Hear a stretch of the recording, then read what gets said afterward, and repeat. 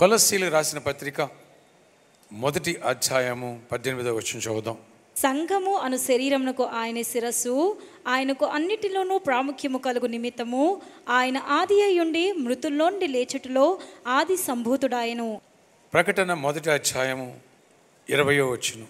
వీటి వెంట కలుగబో వాటిని అనగా నా కుడి చేతిలో నీవు చూచిన 7 నక్షత్రమును గూర్చి మర్మమును, ఆ 7 సువర్ణ దీపస్తంభముల సంగతి వ్రాయము. ఆ 7 నక్షత్రములు 7 సంఘములకు దూతలు, ఆ 7 దీపస్తంభములు 7 సంఘములు. చాలు. 7 సంఘములు, 7 కాలాలను సూచిస్తూ దేవుడు దర్శనాన్ని యోహాను అంటే యేసుప్రభు శిష్యుడైన యోహానికి పద్మాసు దీపంలో దేవుడు రెవల్యూషన్ ఈ ప్రకటన గ్రంథాన్ని ఇచ్చారు. 7 సంఘములకు రాయి ఈ మర్మాల గురించి అని చెప్పారు.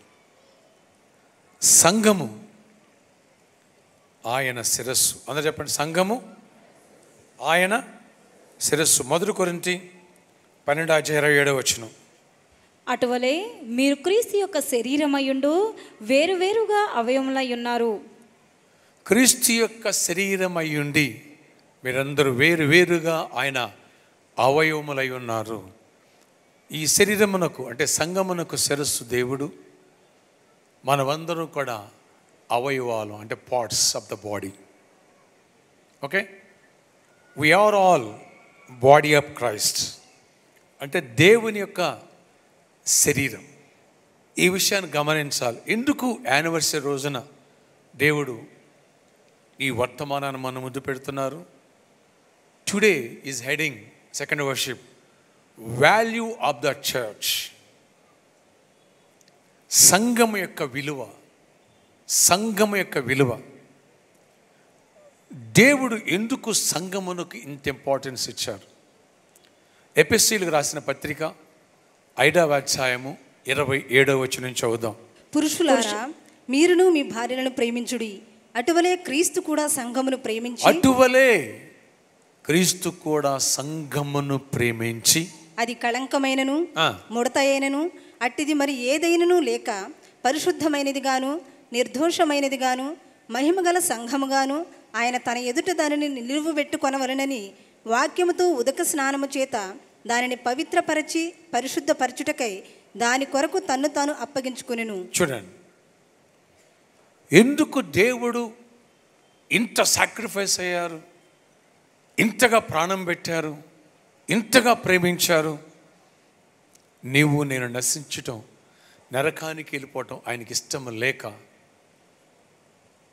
పరలోక మహిమను విడిచిపెట్టి దాసుని స్వరూపం ధరించుకొని రిక్తునిగా చేసుకుని తను తాను తగ్గించుకుని సిలువెక్కాడు. ఆయన ఎందుకోసం?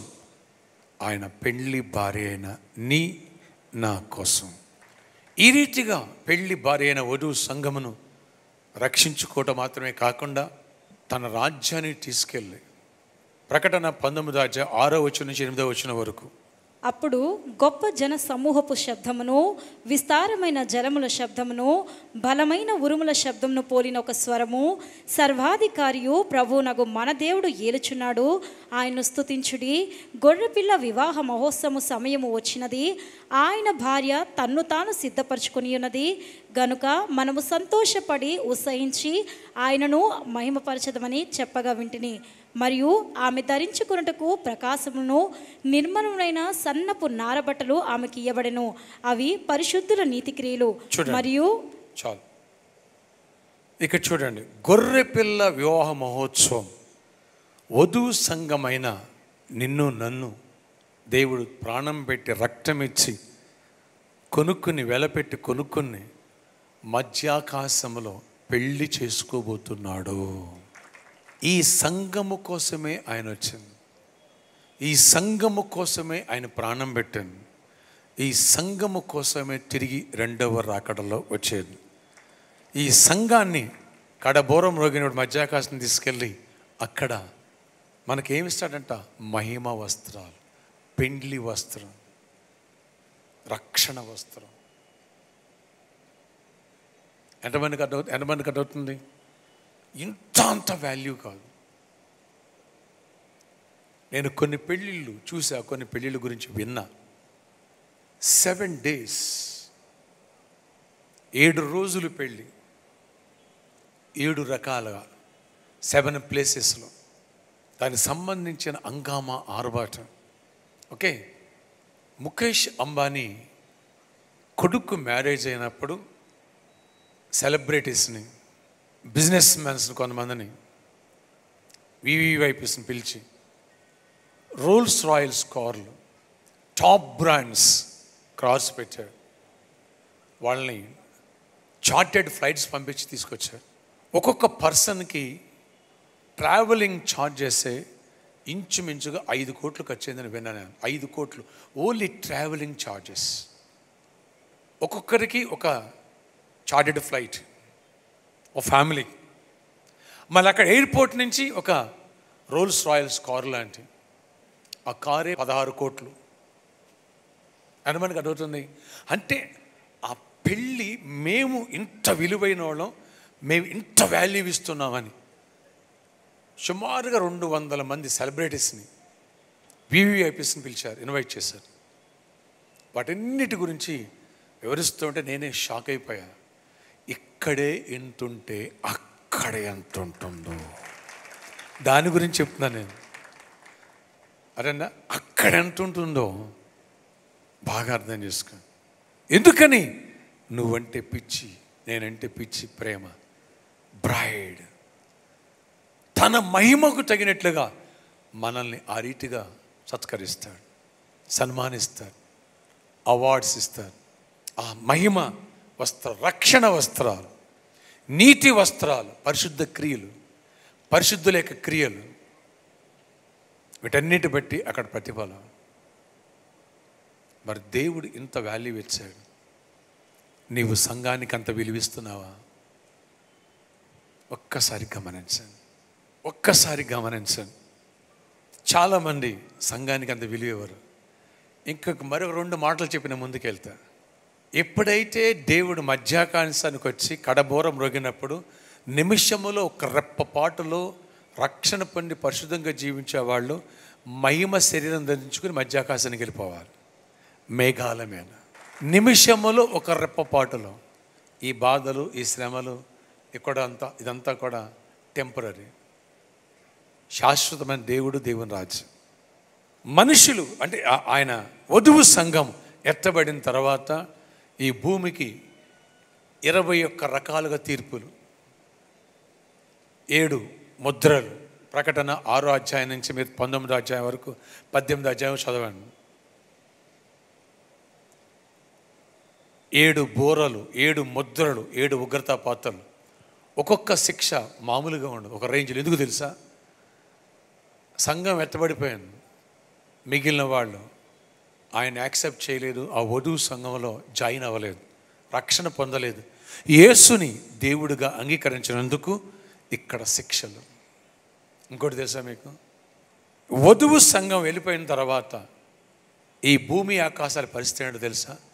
ప్రకటన 21 మొదటి వచనం చదువుదాం. అంతటి నేను క్రొత్త ఆకాశమును క్రొత్త భూమిని చూచితిని. మొదటి ఆకాశమును మొదటి భూమియు గతించిపోయిను, సముద్రమును ఇక లేదు. హలో, సంఘం ఎత్తబడిన తర్వాత ఈ భూమిని, ఈ ఆకాశాన్ని, సముద్రాన్ని మొత్తం తీసేస్తాడు దేవుడు. వీటికి ఎందుకు? నా పెండ్లి భార్య ఇక్కడ సిద్ధపడి అక్కడ రావడానికే ఈ భూమి, ఈ ఆకాశం, ఈ నీరు, ఇవన్నీ. నా పెండ్లి భార్య నా దగ్గరికి వచ్చేసింది, ఇంకెందుకు అవసరంలే. పాత షర్ట్ తీసినట్టు తీసేస్తాడు దేవుడు. అనేది బాగా ఎక్కాల నీ మైండ్లోకి. ఈ వాక్యం అర్థం కాలేదా, వచ్చిపోతావంతే. మా ఇంటి పక్కన ఆవిడ సినిమాకి వెళ్ళేది. ఎప్పుడన్నా ఏం చూసావంటే ఏం తెలియదు, ఏదో చూశాను అనేది. ఏం అర్థం అవ్వదు. చాలాసార్లు చెప్పింది, ఏం అర్థం కాదంట. వెళ్ళి పక్కన వాళ్ళు రమ్మంటే వెళ్తాంటే చూసి వచ్చేద్దంట, అంతే. కొంతమంది చర్చకు వస్తారు, అంతే. ఏం అర్థం కాదు. కొంతమంది కేవలం అద్భుతాలు, స్వస్థతలు, మేలు కోసం, అన్నయ్య ప్రాపర్టీ చెప్తే జరుగుద్ది, చేయెత్తే స్వస్థత జరుగుద్ది, ఇలాంటి వాటి కోసం వస్తారు. నీ వాల్యూ ఏంటి? నీకున్న దీవెన ఏంటి? దేవుడు ఎందుకు ఈ భూమిని ఆకాశం సృష్టించాడు, నిన్ను ఎందుకు పుట్టించాడు, ఇది తెలుసుకోవాలి. ఎవరికి విలువ ఇవ్వాలి అది తెలుసుకోవాలి.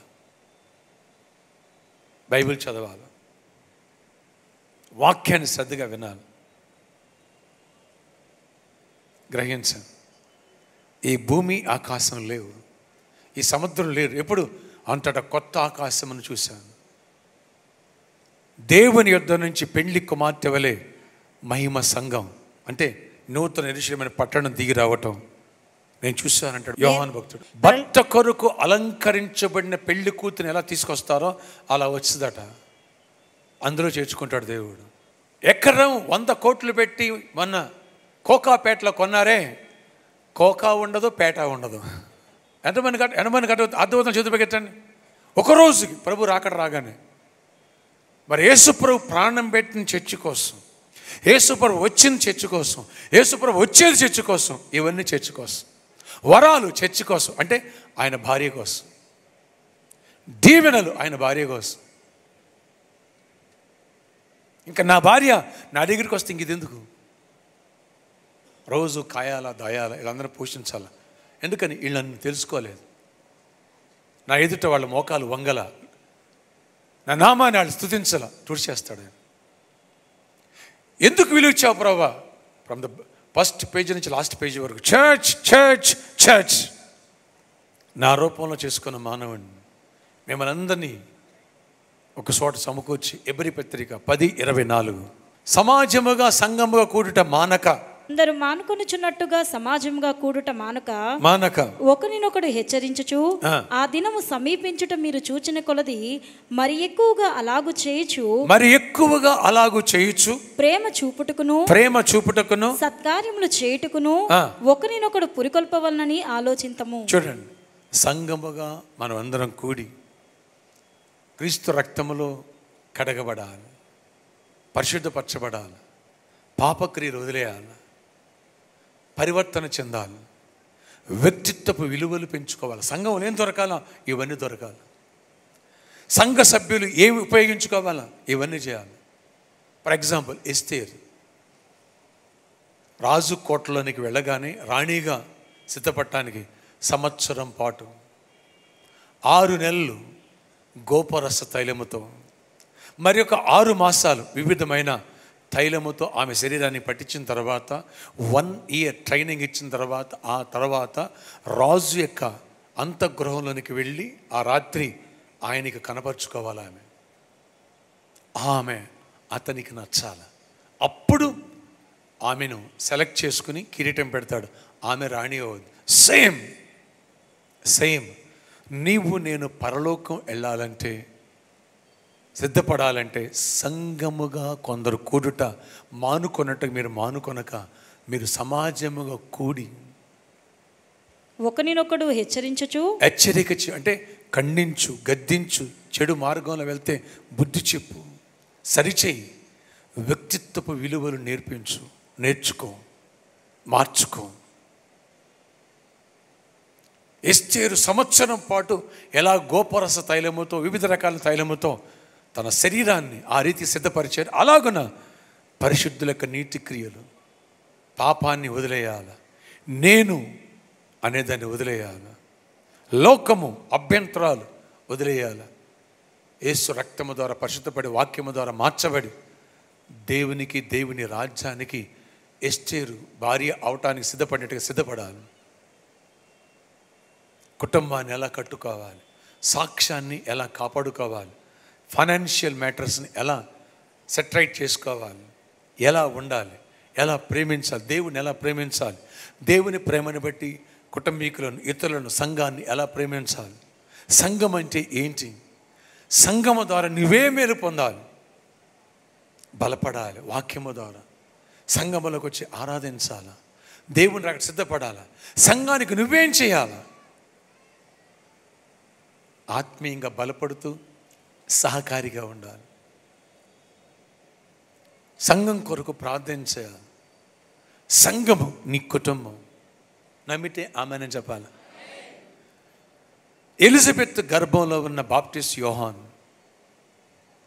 మేరీ గర్భంలో ఉన్న యేసుప్రభు వారు, ఒకరికొకరు గర్భంలో ఉండగా చూసి ఒకరు గంతులు వేసుకున్నారు, ఆనందించారు, ఎంజాయ్ చేశారు. ప్రైజ్ ది లార్డ్, వందనాలు, షలోమ్ ఇలా చెప్పుకున్నారు. మరణాత గంతులు వేశారు. అలాంటి ఆనందం సంఘం పట్ల, సహోదరుల పట్ల నీకు నాకు ఉండాలి. దేవుని పట్ల నీకు నాకు ఉండాలి. నెంబర్ 3, సంఘము నన్ను పోషిస్తుంది ఆత్మీయంగా, దేవుని రాజ్యం సిద్ధపరుస్తుంది. నేను సంఘానికి పోషణకర్తగా మారాలి. నా మందిరములో ఆహారం ఉన్నట్లు. మలాకి 3:7 నుంచి, మీ పితరుల నాట నుండి మీరు నా కట్టడలను గైకొనక వాటిని త్రోసివేసితిరి. అయితే మీరు నా తట్టు తిరిగిన ఎడల నేను మీ తట్టు తిరుగుదునని సైన్యములకు అధిపతియగు యెహోవా సెలవీయగా, మేము దేని విషయంలో తిరుగుదమని మీరందరూ. మానవుడు దేవుని యొద్ద దొంగిలినా అయితే మీరు నా యొద్ద దొంగిలితిరి. దేని విషయంలో మేము నీ యొద్ద దొంగిలితమని మీరందరూ 10వ భాగమును ప్రతిష్టార్పణను ఇయ్యక దొంగిలితిరి. ఈ జనులందరినూ నా యంద దొంగిలించుచునే ఉన్నారు. మీరు శాపగ్రస్తులై ఉన్నారు. నా మందిరంలో ఆహారం ఉండునట్లు 10వ భాగమంతయు మీరు నా మందిరపు నిధిలోనికి తీసుకురండి. దీన్ని చేసి మీరు నన్ను శోధించిన ఎడల నేను ఆకాశపు వాకిండ్లను విప్పి, ఇలా ఇచ్చి నన్ను అడిగితే నేను ఆకాశ వాకిండ్లు విప్పి పట్టజాలనంత విస్తారముగా దీవెనలు కుమ్మరించదనని సైన్యములకు అధిపతియగు యెహోవా సెలవిచ్చుచున్నాడు. మీ పంటను తినివేయు పురుగులను నేను గద్దించదను. అవి మీ భూమి పంటను నాశనము చేయవు.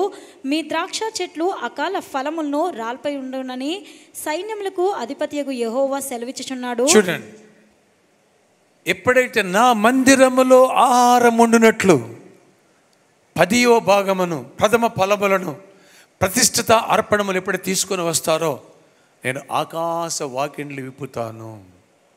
అంటే నేను మిమ్మల్ని దీవిస్తాను. మీరు నా మందిరానికి దీవెనకరంగా ఉండండి, మీకు ఇంకా సమృద్ధినిస్తానని దేవుడు చెప్తాడు. ఓకే, 2వది, అంతటితో ఇచ్చి సరిపో చేసుకోవాలా? దావీదు అలా ఇచ్చి సరిపో చేసుకున్నాడా? కాదు. నా దేవునికి ఒక మందిరం కట్టించాలి. 132 కీర్తన 3:3 యాకోబు యొక్క బలిష్ఠునికి మ్రొక్కుబడి చేసెను. ఎట్లనగా, యెహోవాకు నేను ఒక స్థలము చూచు వరకు, యాకోబు యొక్క బలిష్ఠునికి ఒక నివాస స్థలమును నేను చూచు వరకు నా వాసస్థానమైన గుడారములో నేను ప్రవేశింపను. నేను పరుండను, మంచం మీదికి ఎక్కను. నా కన్నులకు నిద్ర రానియను, నా కనురెప్పలకు కునుకుపాటు రానియనెను. చూడండి, ఇక్కడ దేవుని యొక్క వాక్యాన్ని ఒకసారి అవగాహన చేసుకోనండి. దావీదు గొర్రెల కాపరిగా ఉన్నవాడు రాజు అయ్యాడు. రాజు అయినవాడు పని అయిపోయినగా సంఘముతో, దేవుడితో, సంఘముతో పని ఏంటి, మహాచక్రవర్తి అయిపోయాడు. ప్యాలెస్ కట్టించుకున్నాడు, రాజనగర్ కట్టించుకున్నాడు. దేవుడితో దేవుని మందిరం ఎలా ఉంటాయి ఆయనకి ఏంటండి? నో, నేను అలా ఉండకూడదు.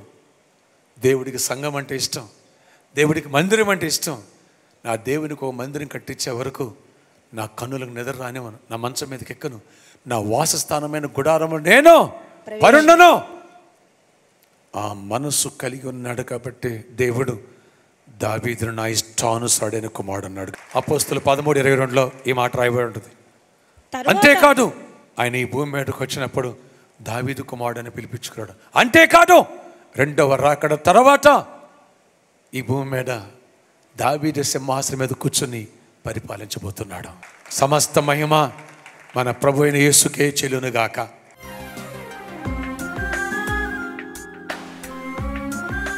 అయ్యా, సంఘం యొక్క విలువ నాకు తెలియజేశావు, మీ ప్రేమ విలువ నాకు తెలియజేశావు. దావీదు ఎంతగా నిన్ను ప్రేమించాడో, ఎంతగా సంఘం కోసం ప్రేమించి అడుగులు ముందుకు వేసి మందిరం కోసం అడుగులు వేస్తాడు. నేను ఈ సంఘం కోసం అలా అడుగులు వేసే వ్యక్తిగా నేను ఉండాలా? దేవా చెప్పండి, దేవా నన్ను దీవించో, దేవా నన్ను బలపరచు, దేవా నన్ను మార్చు, దేవా నా కోసం ఎన్నో చేశావు, ఎంతో ఇచ్చావు. నేను నీ కోసం, మీరు ప్రాణం ఇచ్చిన సంఘము కోసం నేను చేయాలా? ఇలాంటి సంఘమునకు జీవితాంతం కట్టుబడి ఉండాలా? సహాయం చెయ్యండి, దీవించండి, నీ రక్తం నన్ను కడగండి, మా గుప్పిలు ఇప్పాలా, మమ్మల్ని బహుగా దావీదు వలె ఆశీర్వదించండి. దావీదును ఆశీర్వదించావు కాబట్టే 2 లక్షల మణుగుల బంగారాన్ని సన్నిధికి ఇవ్వగలిగాడు, వెలగల రాళ్ళు ఇవన్నీ ఇచ్చాడు. దేవుడు అంటే దేవుడు మందిరం మక్కువ అన్నాడు. నాకు కూడా అలాంటి మక్కువను కలగ చేయండి. నీకు ఇష్టంగా జీవించే కృపను నాకు దయచేయండి. మీ ఆత్మతో నింపండి. మీ దీవెన పాత్రలుగా చేయండి. నీ కృపాక్షేమాలు తోడై ఉంచండి. పరిశుద్ధాత్మశక్తితో నింపండి. దైవజనుడి మీద ఉన్న అభిషేకము నాకు 2 పాళ్ళు ఇవ్వండి. ఇప్పటి నుంచి పరిచర్య చేయాలా, సహకరించాలా, ప్రార్థించాలా. యేసు నామములో ఈ ప్రార్థన చేస్తున్నాము తండ్రి. ఆమేన్.